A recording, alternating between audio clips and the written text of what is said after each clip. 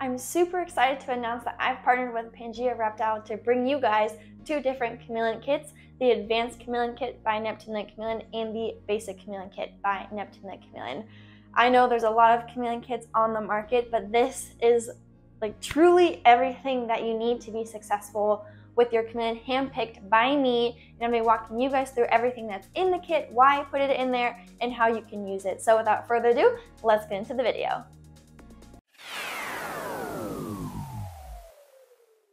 So there's a lot when it comes to chameleon care, so I have detailed videos on step-by-step instructions on how to set up your lighting, set up your UV, set up your water, how much to feed, what to feed, when to feed, all of that. I do have detailed videos already, so I'm sure you will watch this video and have questions on how much and when and all that good stuff. And I just want you to know, odds are I probably have a video on that topic already. So please check those out, including my top 5 videos for new keepers if you're just getting started, and I hope that helps answer your questions. So the first big item in the kit, bundle, whatever you want to call it, is the enclosure, which is this guy right here, the Zoomid XL Extra Large. You see right there, extra large Reptibreeze. This is 2 feet by 2 feet by 4 foot tall, or 24 by 24 by 48 inches. This is the recommended size for a veiled panther or Jackson's chameleon. So this kit will work for any of those species at least 3 months old or older. If you have a baby hatchling chameleon, I would suggest researching hatchling care. This is for 3 months or older, but this enclosure will work for the entire lifespan of your chameleon and is really honestly a great enclosure at a great price.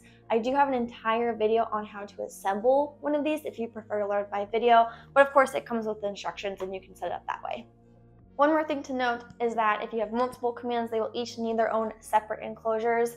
You should only have one chameleon per enclosure and have a visual barrier so they can't see each other. Once you've built your enclosure, the next step will be to drill a couple holes in the PVC floor of the enclosure. The reason for this is it provides some drainage. I put mine on garage shelves that have little spaces in between so the water can fall down and be caught by a bucket. That's something you'll want to do at the beginning before you start building all the plants and branches, making it difficult to take the floor in and out. Once you've drilled that hole and you've got your enclosure set up on the stand or whatever it is that you're putting your chameleon on, because they do like to be up high, you want to have them at least 2 feet off of the ground, then you'll want to move on to assembling the branches and attaching the plants within your enclosure. Now, this kit does not come with plants or branches. The reason for this is that they can be difficult to ship to you guys, but also I think it allows you the ability to custom your enclosure to exactly what you want. You get to have the choice of what branches you use, what plants you use, and I think that's one of the most fun parts about putting together a chameleon enclosure. Some things to keep in mind though when it comes to branches is you want to make sure they are not sap producing. So I actually get mine from outside. In this enclosure I use birch trees. Those seem to be pretty smooth, don't have any flaky bark, and don't have any sap, so they're definitely safe for your chameleon. So I ended up using around 25 branches for this enclosure. So give or take, know generally about how many branches that you should be using.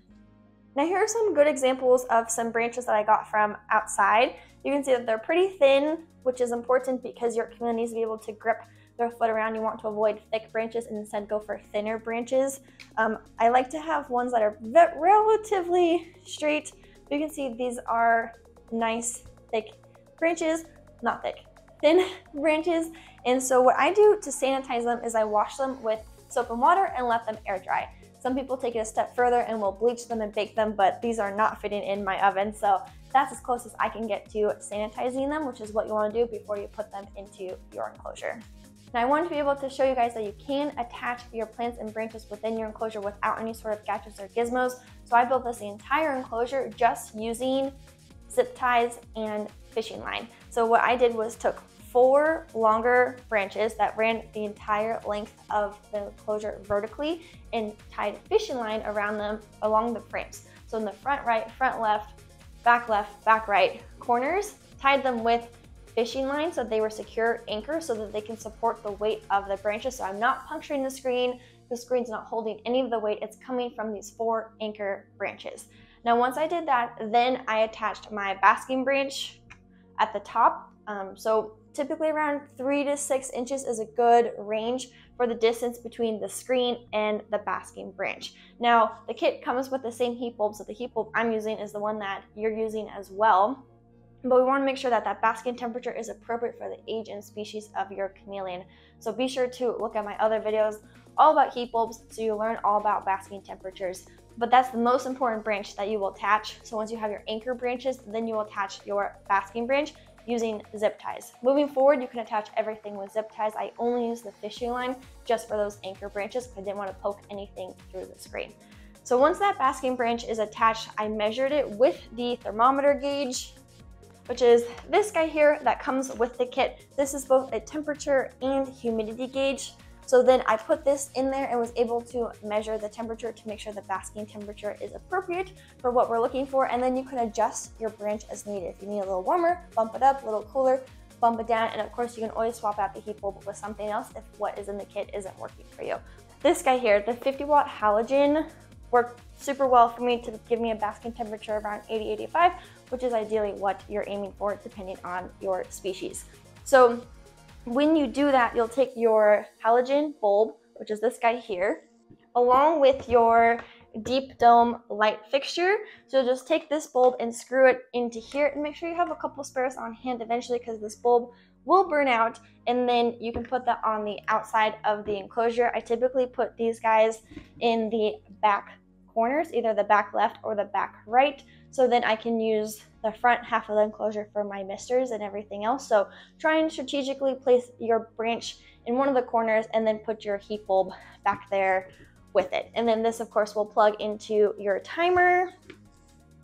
And this is the timer that comes with the kit. This is the ZoomEd outlet timer. So anything you plug in here will turn on and off based off of the timer. So this is what you can use for your heat bulb and your UVB bulb to make sure that your lights are on for 12 hours and off for 12 hours. Chameleons don't need any heat at night or light at night, and as long as the room temperature is above 60 degrees Fahrenheit, then your chameleon will be totally fine. If it gets cold in that, then again, please check out my heat bulb video so you can learn what you can do to keep them warm without having to use any lights. So this guy is great for automating things and making your life easier.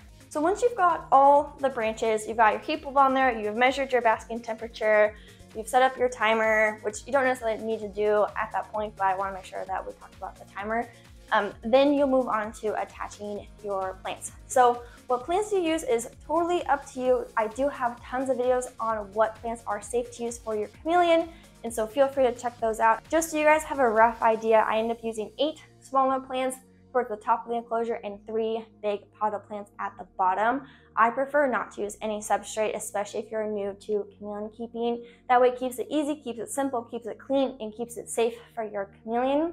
As you advance in your chameleon hobby, then you can consider going bioactive, but that's not the point of this video, and that is not included in this kit.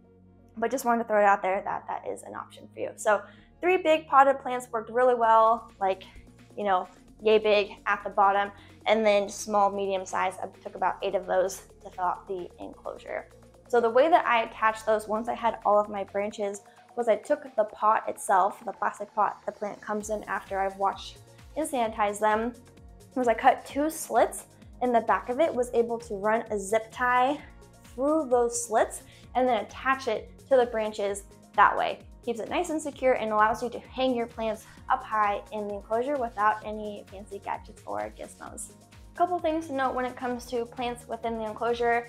If you have a baby chameleon or you're just new to chameleon keeping, something you can do is use large river rocks and actually put those on the soil so that protects it from your chameleon coming down and eating the soil. None of my chameleons have eaten soil, but I know of plenty others who have, so I just want to make sure you guys are aware that that's something you can do if you're noticing that your chameleon is doing that.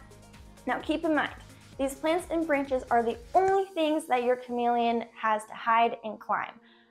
You should not be getting any sort of like waterfalls, vines, hammocks, bridges, or anything like that. You should be able to deck out the enclosure with just natural branches and live plants and have lots of room for your chameleon to climb. Remember, these branches are their highways and these plants are where they can hide and feel safe. The golden rule is any empty space is unused space. And so as long as we provide them lots of things to climb and lots of places to hide, they will be safe and secure and won't be climbing the screen and ripping out their nails. A good way to gauge is if you have enough coverage in there is if you can sit across the room and be able to look into the enclosure and have a difficult time finding your chameleon.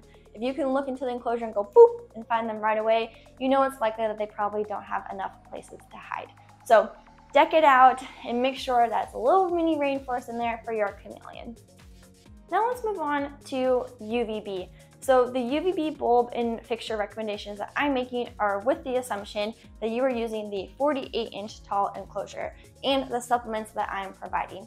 Your UVB is very dependent on your enclosure and supplements, so I'm sure you'll hear lots of different advice and lots of different suggestions when it comes to supplements and UVB. What I am recommending to you guys is the simplest, most effective way to care for a chameleon, and you can do so with confidence knowing that your chameleon will be safe with these products.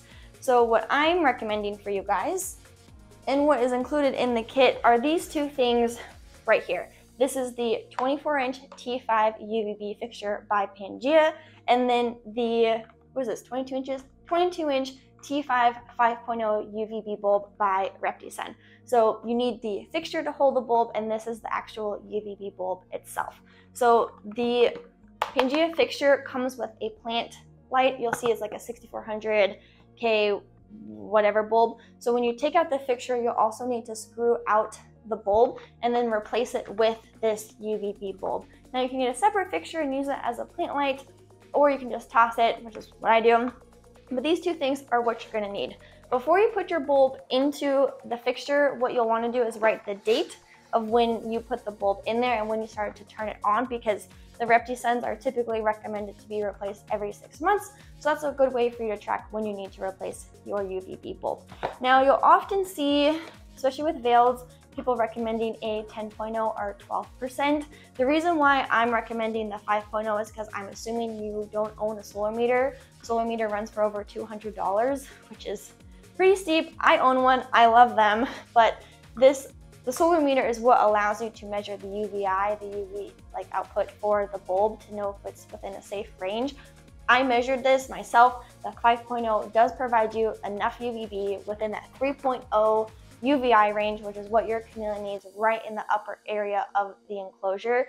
Oh, and your UVB bulb should be on for 12 hours and off for 12 hours, which is why that timer is included as well.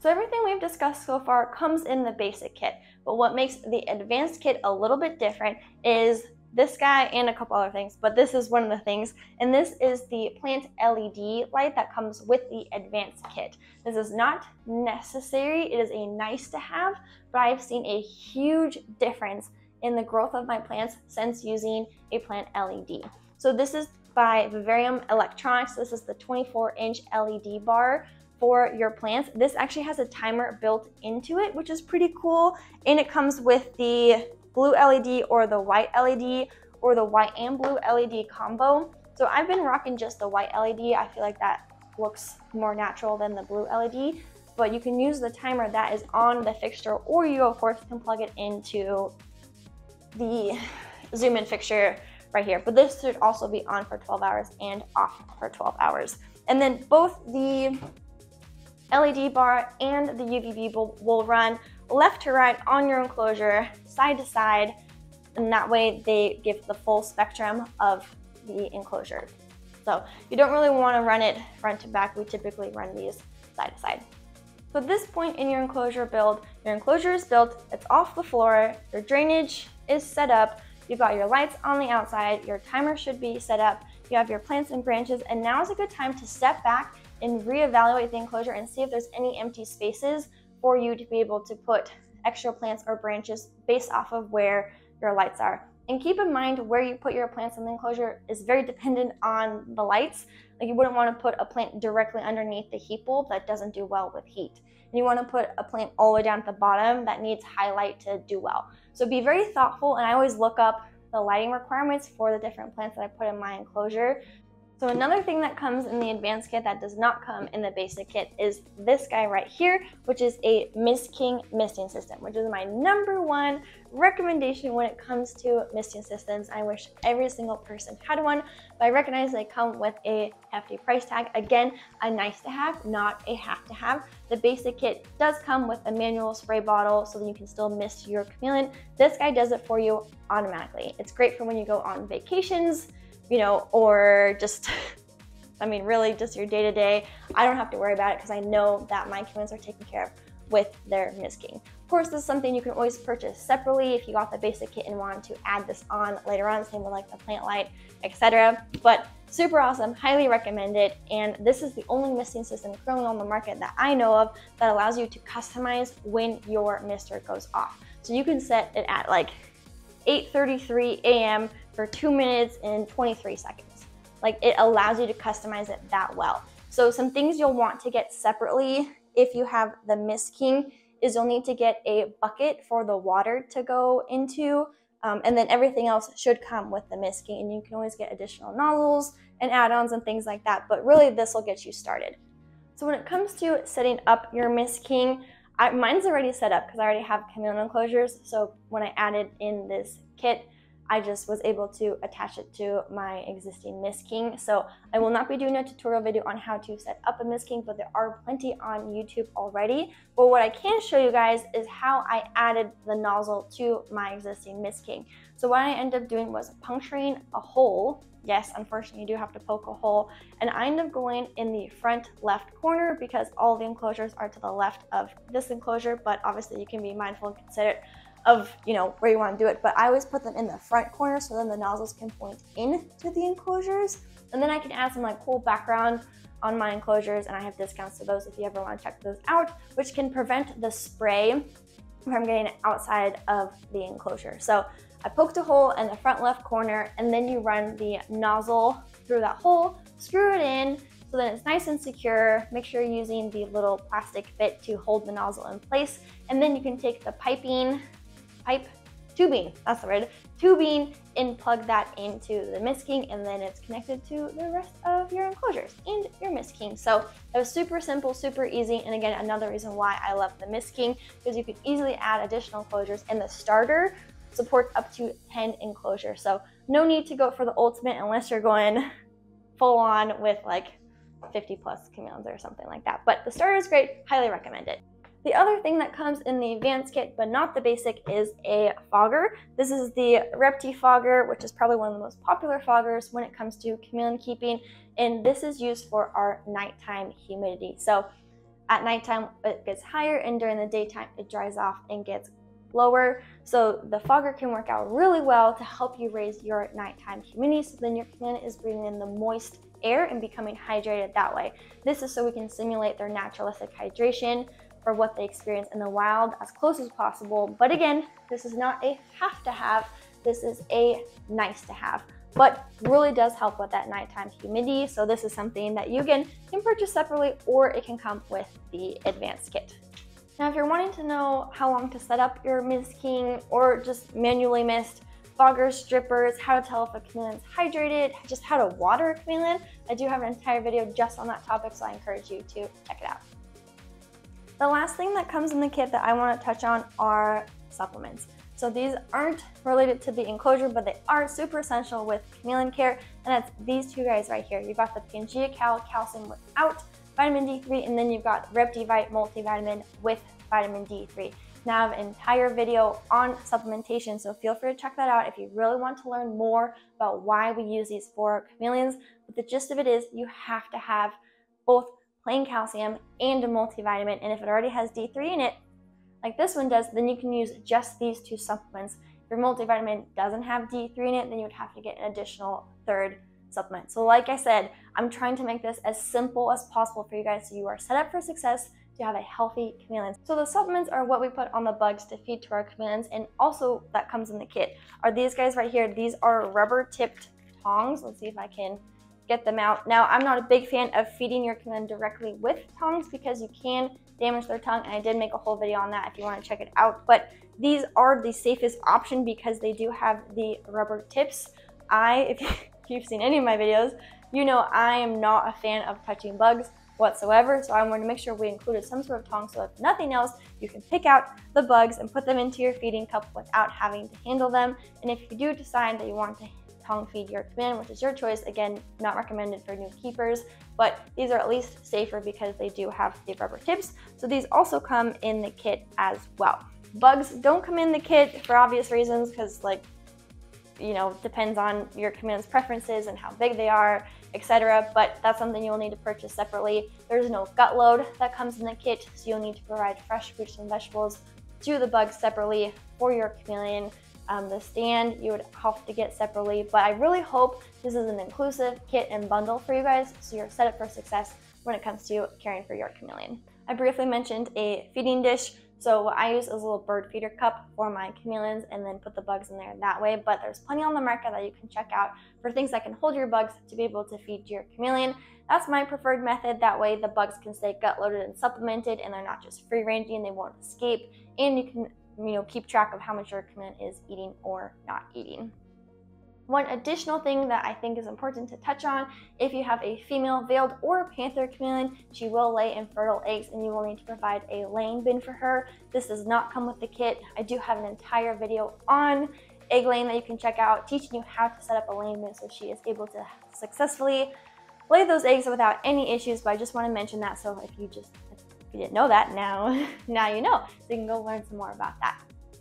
So let's talk about pricing a little bit. The chameleon kits by Neptune the Chameleon have built-in discounts that make it more affordable and a better price to buy the bundle in the kit versus buying all the products separately. And there's no need to use any additional discount codes with it because the discount code is already built in. And what's cool is that the basic kit by Neptune the Chameleon is at the same price point as the deluxe Zoom Ed kit, except for with the Neptune the Chameleon kit, you get a 48-inch tall enclosure instead of the 36-inch. And the Neptune the Chameleon kit also comes with timers, supplements, feeding tongs, all things that are not included in the deluxe kit, so you definitely get more bang for your buck.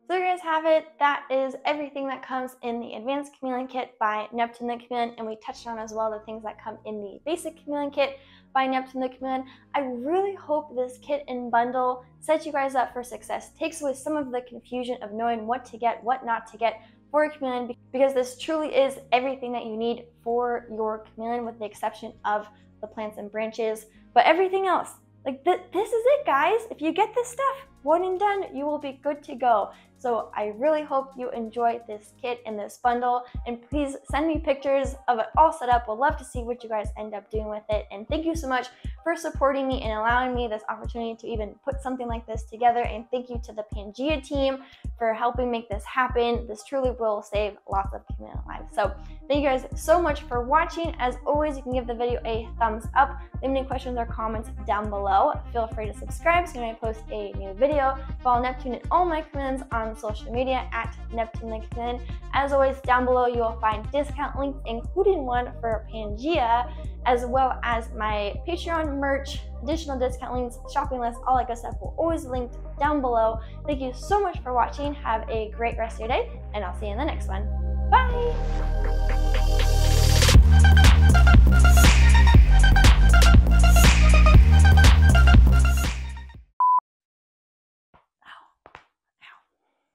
You guys, you can attach anything besides zip line and zip ties. Zip line? Fishing line. Okay, try again.